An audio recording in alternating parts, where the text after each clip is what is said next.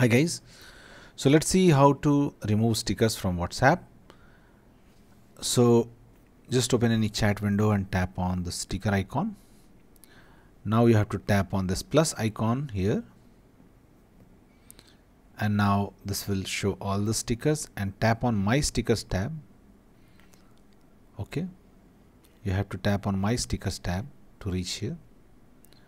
Now tap on edit,